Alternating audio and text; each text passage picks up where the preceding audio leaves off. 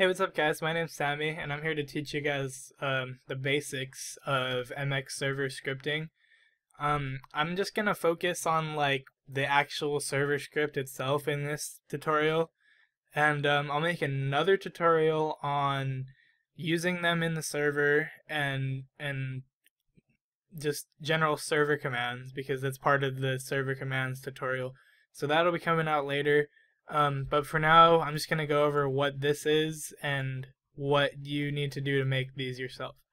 So first thing you're going to notice is that they're saved as .mxs files, and that's important because that's how the game recognizes what they are. So .mxs is basically an MX server script. An MX server script is just a collection of server commands that you could execute all these in server, but it does them all at once with one simple execute command in game. So it's just an easier way to do commands, and it's how a lot of people host like races. When you see people hosting a race, like this is how they do it most likely. So the first line you see here, hashtag MX server script, it's not really a hashtag, it's a pound symbol, I think.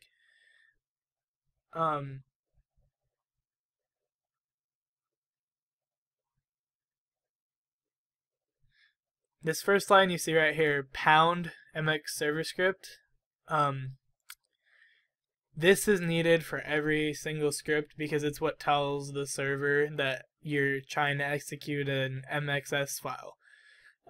Without this, it won't work. It'll give you an error. So you need this on the very first line of every script you write.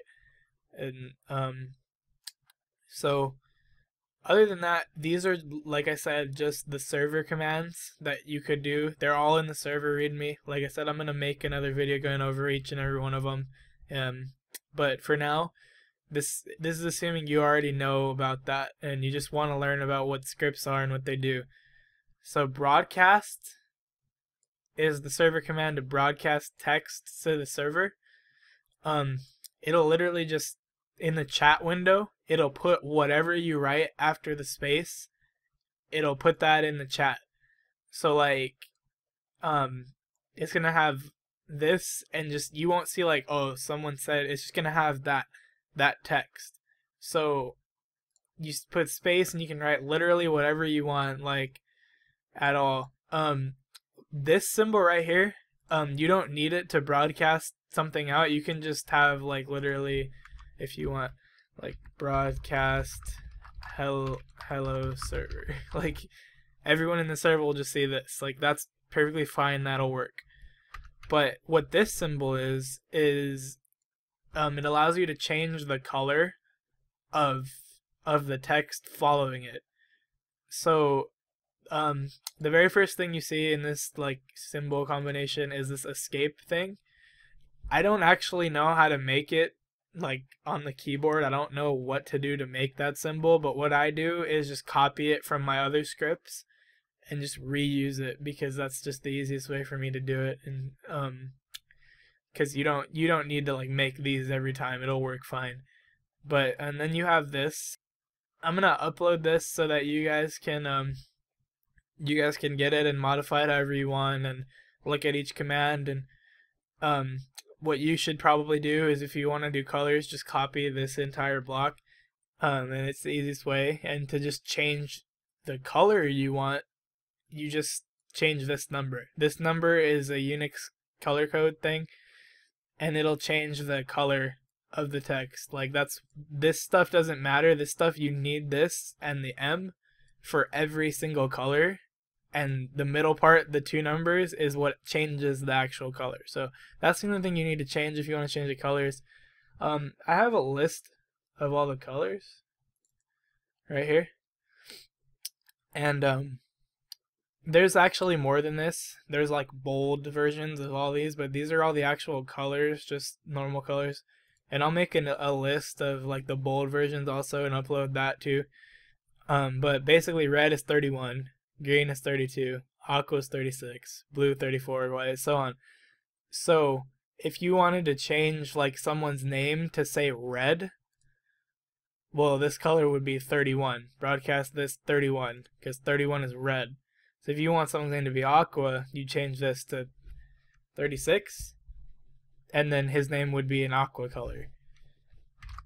So that's basically the broadcast command and what it does. Like I said, you can write whatever you want, and it has multiple different uses, but that's basically the first line. You'll typically see something like this in most scripts for races.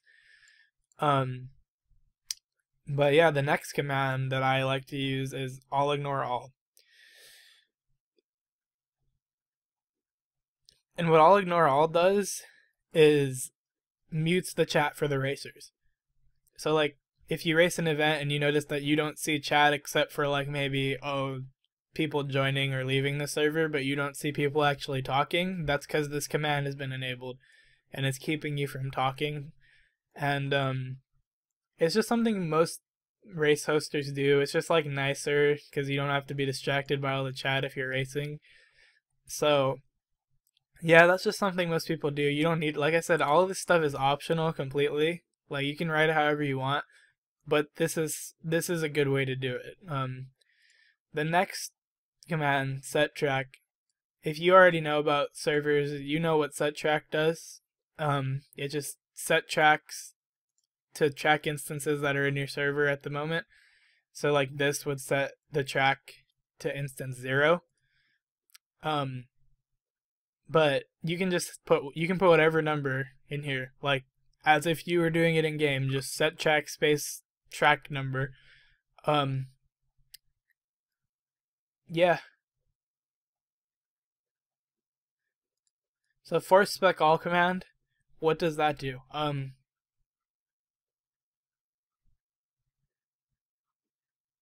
So this force spec all command, what it does is puts everybody in the server in spectate mode, and that's what you need to do if you're hosting a race. You need to do this first before you force play anybody, because if you don't, then everyone is just going to be in the race. Like, it'll just literally have everybody in there. You need to force spec them and then put them in after. Like, this line must come before the force play line, or else it's just going to put everyone in or everyone out. If you put this at the end of the script, okay, that's a good point to make right here.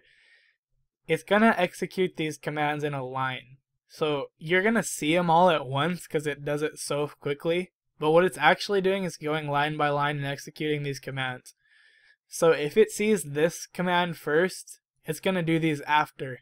Like, just read in a line, self-explanatory. It's going to go in a line, do everything after this in order.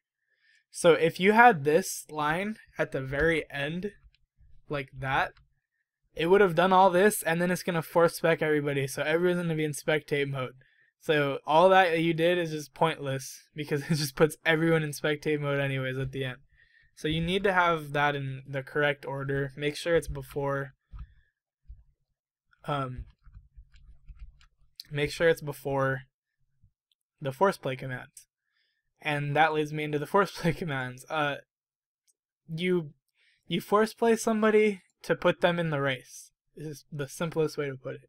If you want somebody to be in player mode and not in warm up, not in spectate, whatever you want to call it, you need to force play them. And to do that, you just type force play, and then there's a space here, and then you put their UID.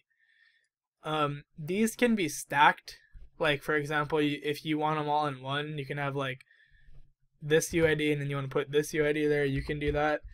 Just separate them by space and it works fine. I personally don't like to do that. Some people do that, but I don't like to do that because I feel like it's more organized if it's all in one block like this.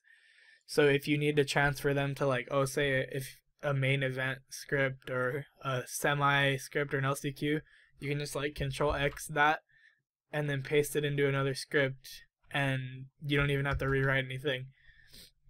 So that's probably the easiest way to do that. For each player, you have a block.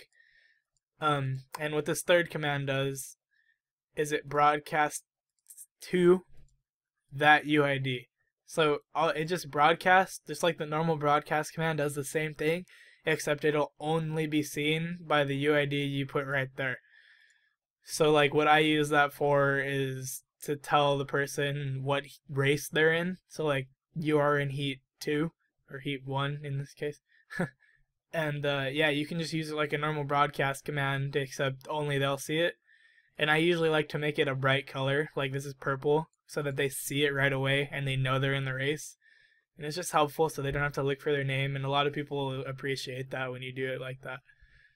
So that's how I put my players in a race, is a block of 3. The broadcast, the very first broadcast to broadcast their name, the force play to put them in the race, and the broadcast 2 to tell them the race they're in.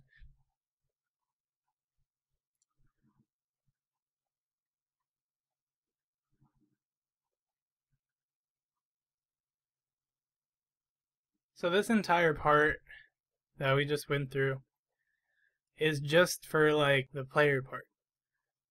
So each, like I said, just to recap, I like to use 3 commands for each player: broadcast their name, force play them in the race, and then tell them what race they're in. So that's that.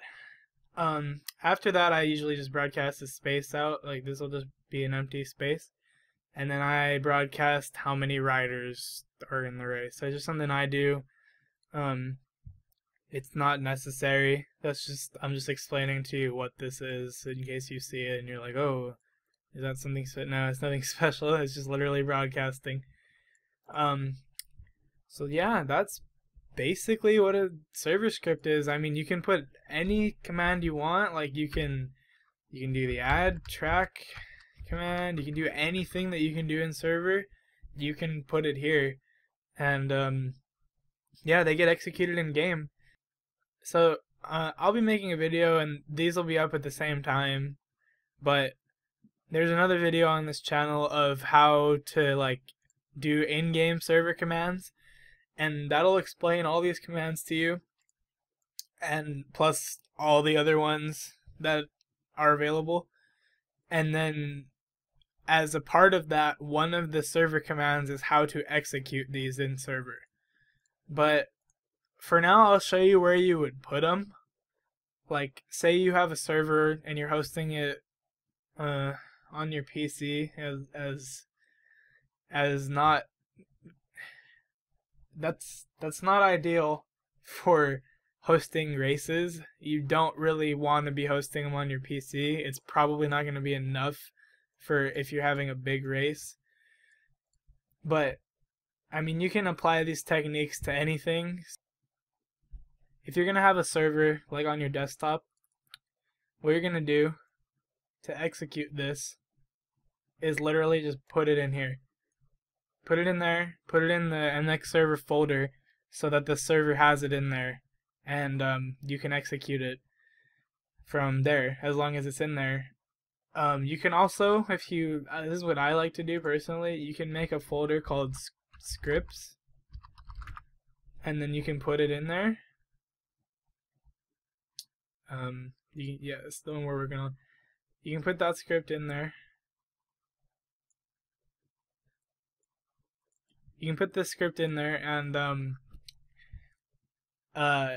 you can also execute it like that in game. It's just one extra line in the command. It's not hard, and it's just way more organized than I like to do it like that.